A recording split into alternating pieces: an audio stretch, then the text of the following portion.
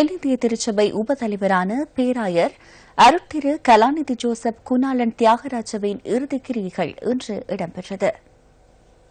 கடந்த 7ஆம் தேதி கலாநிதி ஜோசப் குணாளன் தியாகராஜா தனது 61வது வயதில் காலமானார்.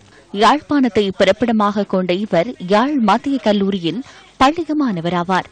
தெகுவலியில் உள்ள அன்னாரின் இல்லத்தில் பூத உடல் அஞ்சலிக்காக வைக்கப்பட்டதன் பின்னர் வெள்ளவத்தையில் தென்னிந்திய திருச்சபை யாழாதீனம் தேவாலயத்திற்கு இன்று பிற்பகல் பூத உடல் கொண்டு செல்லப்பட்டது.